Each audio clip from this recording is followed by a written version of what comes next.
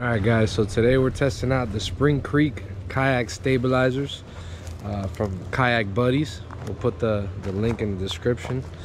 In most cases the kayaks have a stabilizer and a motor rig for them.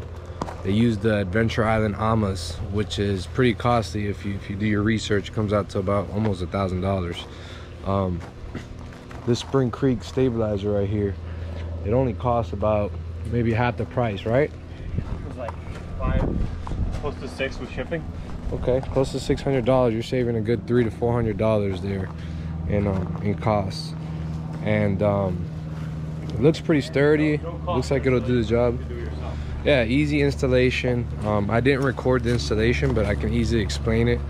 It's very simple, and it's not anything that you need a whole instruction manual for. It's very simple, but we'll go over it later in the video, and we're gonna go give it a little test run, see how it goes.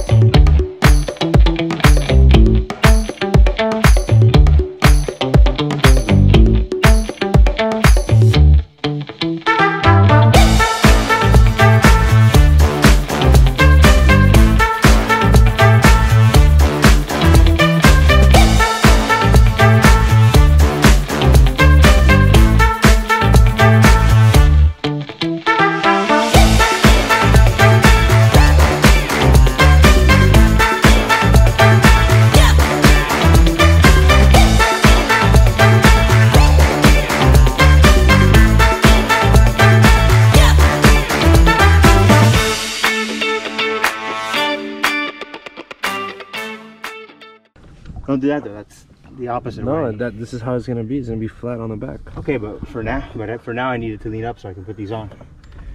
Yeah,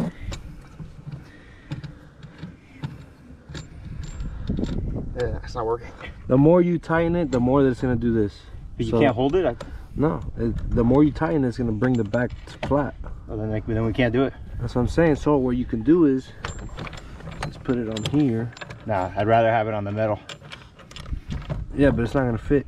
That's what I'm telling you. But at least here on this, it's gonna come right off. You can have it flat. I think it could be flat on the metal. I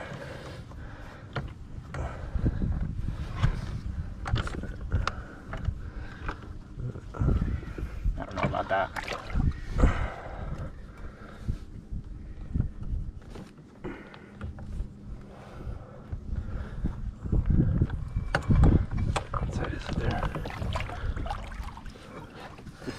Slide right off. No, it won't. It won't. It won't, trust me, it won't. I think I'm getting a little tired though. Alright.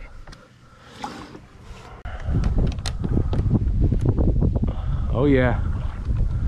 Oh yeah.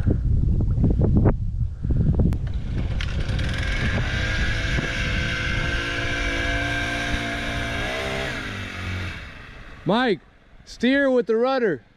Keep the motor straight, because you don't want the propeller to hit the kayak. It's close.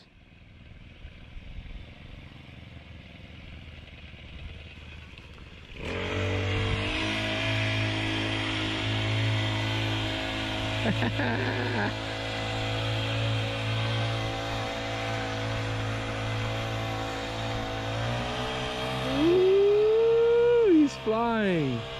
He's flying, yo. Hell yeah.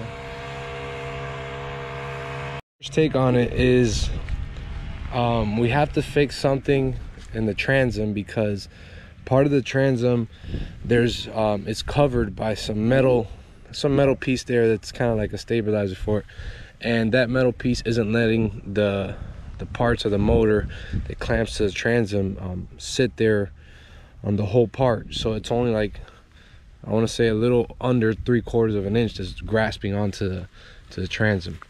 And so I think that's an improvement that we need to make. We need to make an adjustment there so that it sits on correctly. And beside that, I think it ran pretty great. I think he picked up a good speed. You know, he was kind of going left to right a little bit, but even with my kayak with the Adventure Island, it does the same thing. It's just pretty hard to keep very straight. But he picked up good speed. You know, it didn't sound like anything was rattling crazy where we should probably stop using the motor. So I think it's a success. Looks pretty cool. Very easy install, very affordable.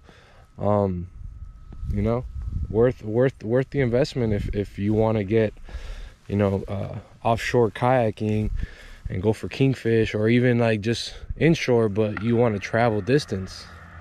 You know, it's gonna get you to be able to have a motor on your kayak and mobilize it and be able to go further distances, especially if there's current, wind, a lot of variables that go into that.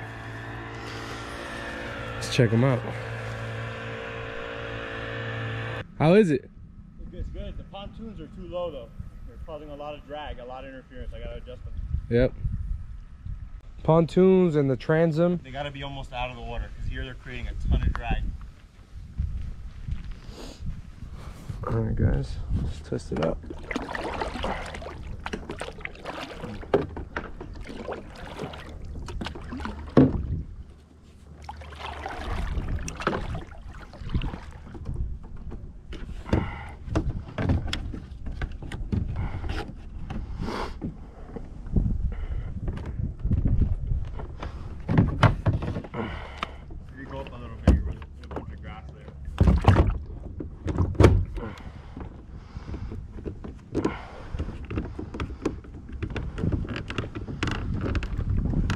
You have your rudder up?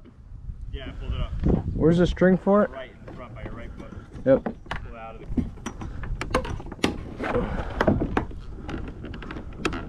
Go for it.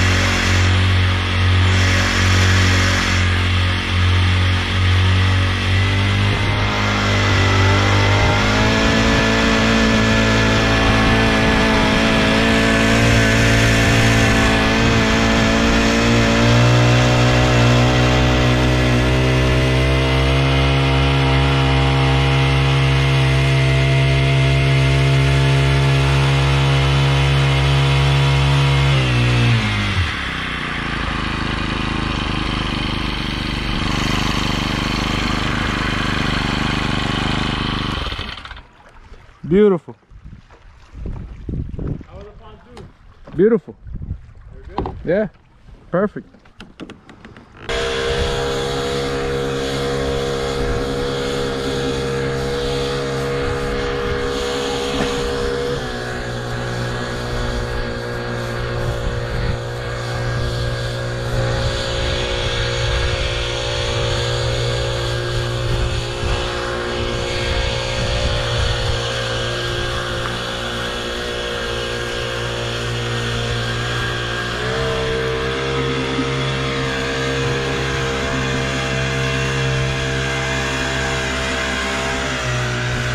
As you saw, at a fast-paced jog, he was keeping up with me.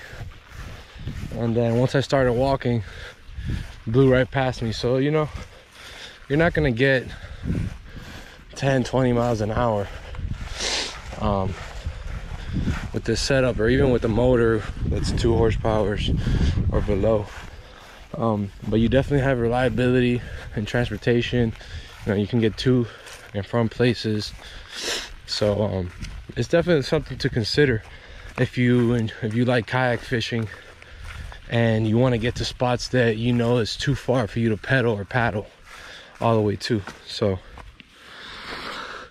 there you have it, guys. SpringCreek Kayak Stabilizer on the Kayak Buddy website. I'm gonna put the link right here. Make sure you guys check it out. If you have any questions, ask away, and we'll get you all set up. Till next time.